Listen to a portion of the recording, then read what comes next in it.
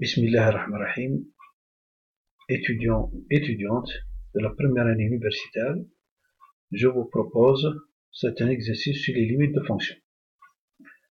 Prenons le cas, limite logarithme de 1 plus alpha x sur x, quand x tend vers 0.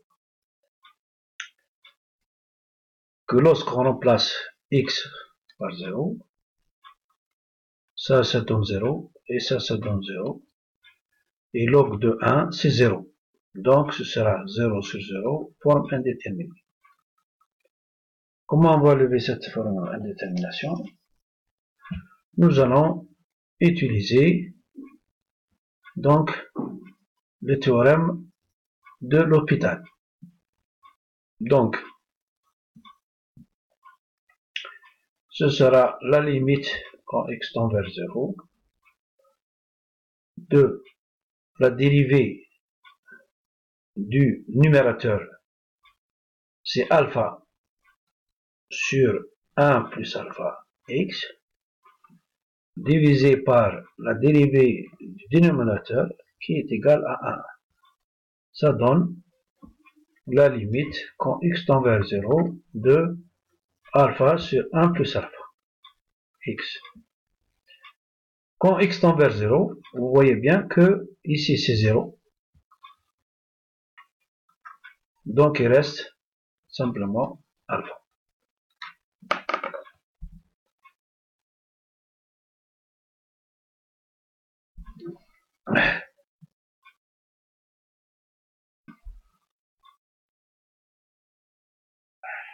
Voilà.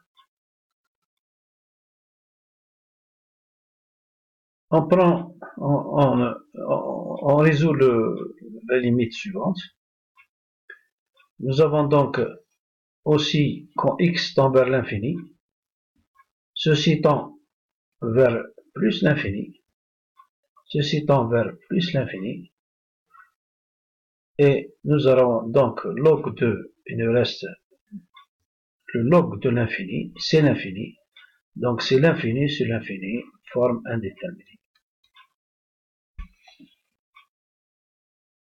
Donc, comme le numérateur c'est une fonction dérivable et le dénominateur c'est une fonction dérivable, on peut appliquer donc le théorème de l'hôpital. Le théorème de l'hôpital, qu'est-ce qu'il dit? Donc la limite, la dérivée de logarithme c'est ex sur 1 plus ex sur 1 quand x tend vers plus l'infini. C'est-à-dire c'est la même chose que la limite quand x tend vers plus l'infini de ex sur 1 plus ex. Et la limite de ex quand x tend vers l'infini sur 1 plus ex, c'est comme si j'écrivais e de x facteur de 1 sur e de x facteur de 1 sur ex plus 1.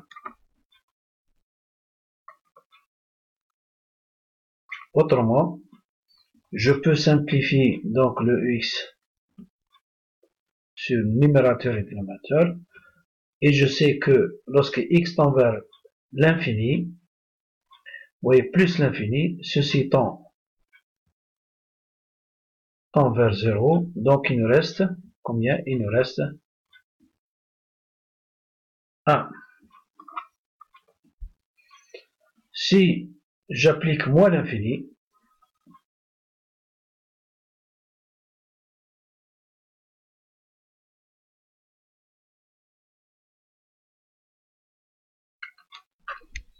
j'aurai toujours ça. J'aurai toujours, ici c'est 0, ici c'est 1, c'est 0, donc j'aurai 0.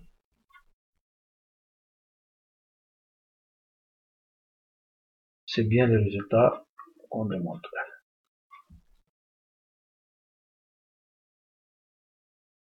Ici.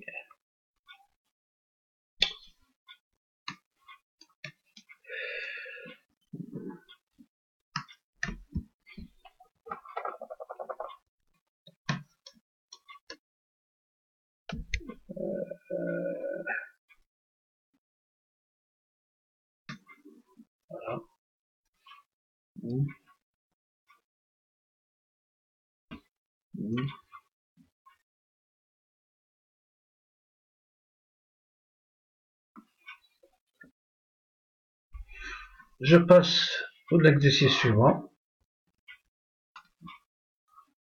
Je vais l'appeler 21.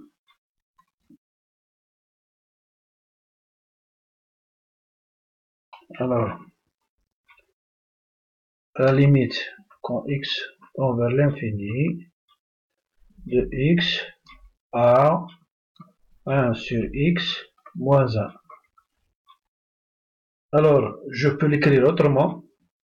Vous savez que lorsque j'emplace 5, ça donne une forme, lorsque je remplace x par l'infini, c'est-à-dire l'infini, par a 0 moins 1, ça veut dire l'infini par 0. Je peux l'écrire autrement. Pour arriver à une indétermination, je pourrais écrire la limite quand x tend vers l'infini de a 1 sur x moins 1 sur 1 sur x. Et cette forme va me donner une forme d'indétermination. Voilà. Voilà. Voilà. Donc je peux appliquer donc la règle de l'hôpital. Je prends, non, je vais appliquer la règle de l'hôpital. Je dis que,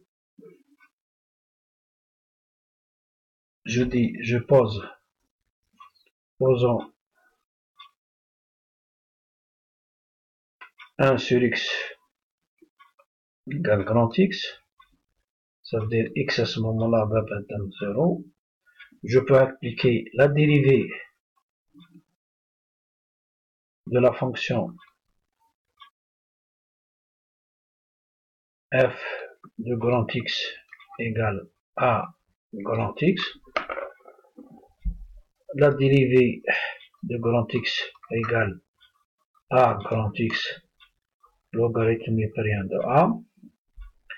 Et j'applique carrément la définition de la dérivée. Ce sera la limite quand grand x tend vers 0 de f de x, grand x, moins f de 0 sur x moins 0.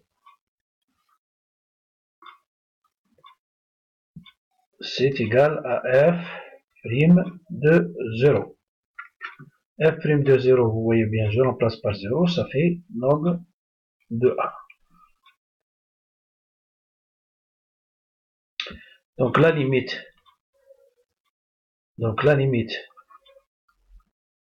quand x tend vers l'infini de x à 1 sur x moins 1 est bien égal à logarithme népérien de a. Voilà.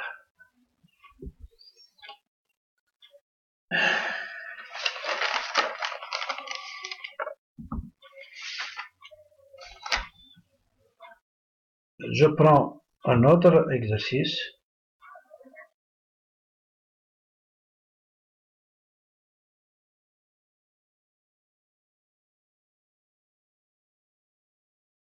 Je prends un autre exercice. La limite 22 quand x tend vers l'infini de 2x plus 3 sur 2x plus 1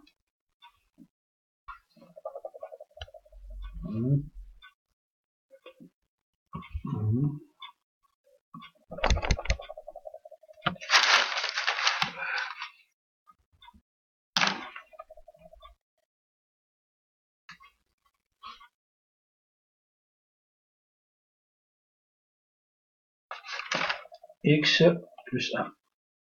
puissance x plus 1. Je pose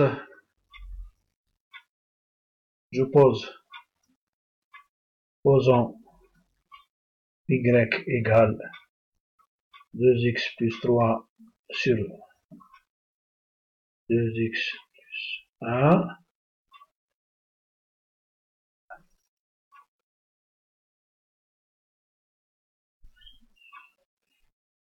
X plus 1. Cherchons le logarithme de logarithme népérien de y égale x plus 1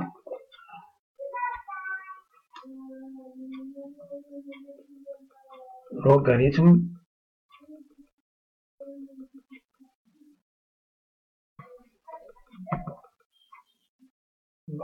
de 2x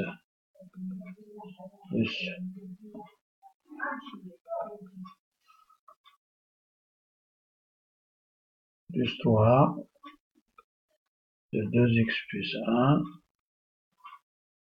Voilà.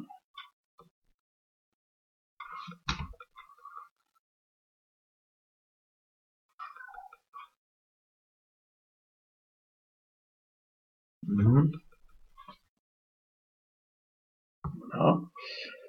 Alors, je cherche la limite de log népérien de y quand x tend vers l'infini.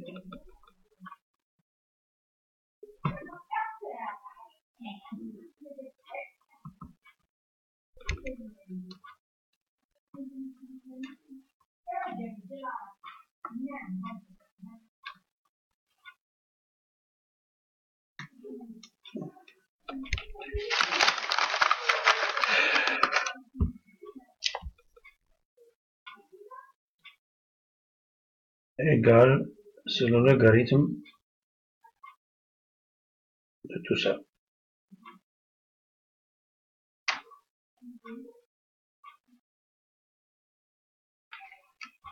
C'est le logarithme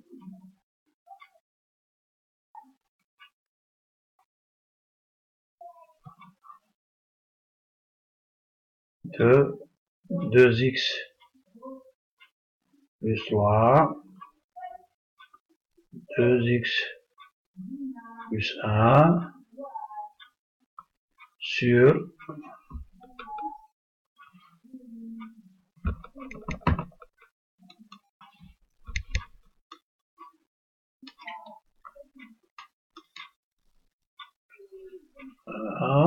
sur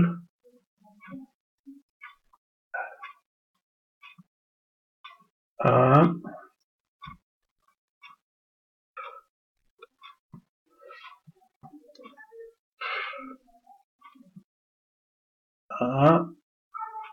x plus 1.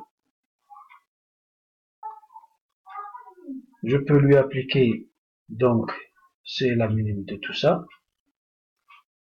Voilà.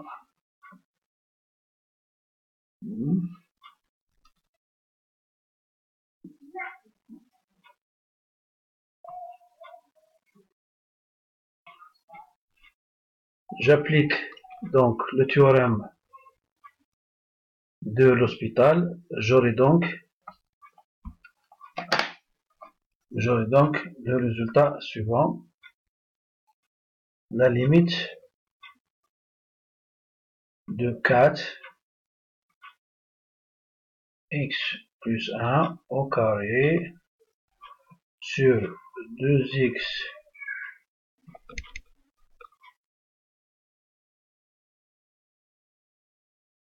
plus 1